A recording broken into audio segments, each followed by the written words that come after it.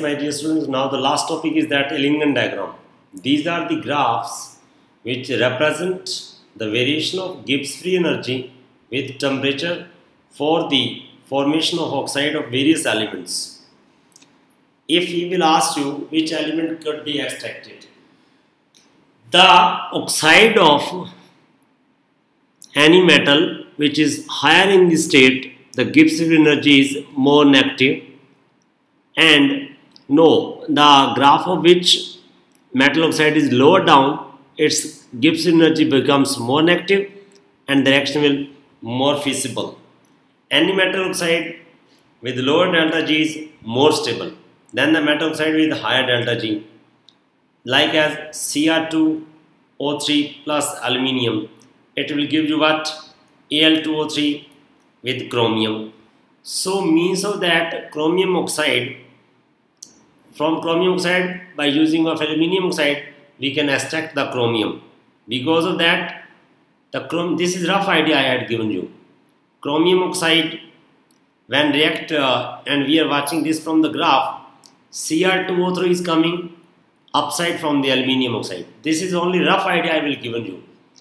The metal oxide which is down, it will reduce from the upper metal oxide, like as chromium oxide is extracted by the aluminium, because aluminium oxide Gibbs energy is more negative.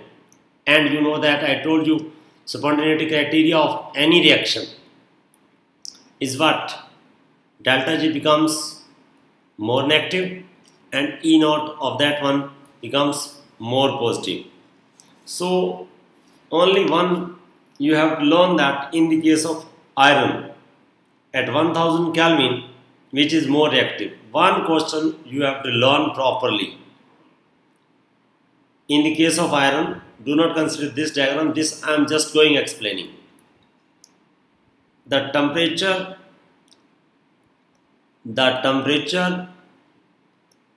above 1073, the carbon and carbon monoxide,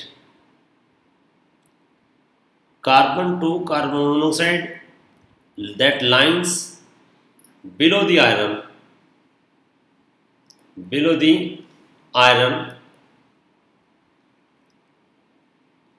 then FeO, so coke will be reduce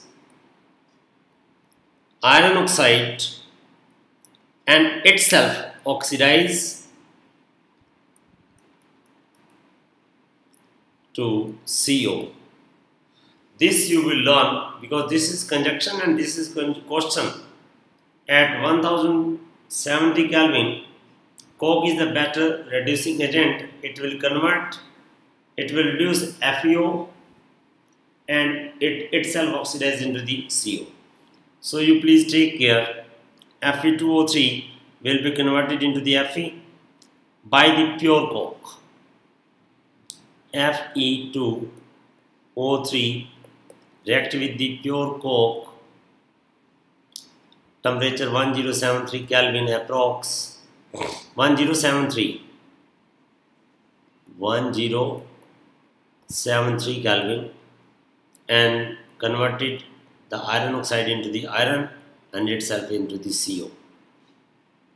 So this is what the end, my dear student, of the metallurgy, and you please take care, do these questions and met with me if you feel any difficulty, any mistake by me put. If you think that it is wrong, you can talk to me, you can call me.